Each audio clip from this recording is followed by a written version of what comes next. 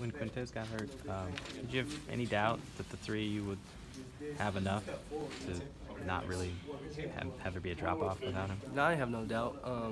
We're all scholarship guys, and even if we weren't, everybody can just come in here. Everybody makes those plays in practice. That's why I have no doubt. Everybody makes those plays, and when Q went down, it was next man up, man, and you gotta play for him because he can't unfortunately play right now. So we just gotta go out there and make them plays that like he did, and just do it for him. Did you guys talk to Q or him say anything to you during the week or the days leading up to this game? Oh yeah, that's my boy. Talking about everything, anything I need to get better on. Practice he helped me through everything. Tell me what to expect. Tell me different things, different looks. So of course I talked to him.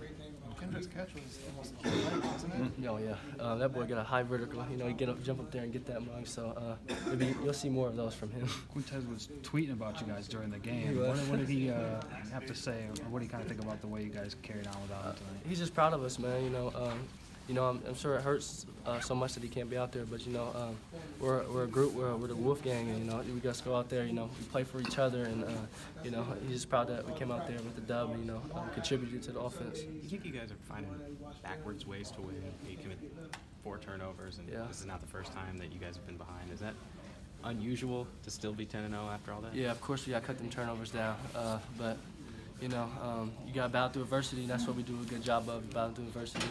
Defense stepped up big tonight with all them turnovers. So, it's mainly just the defense that stepped up.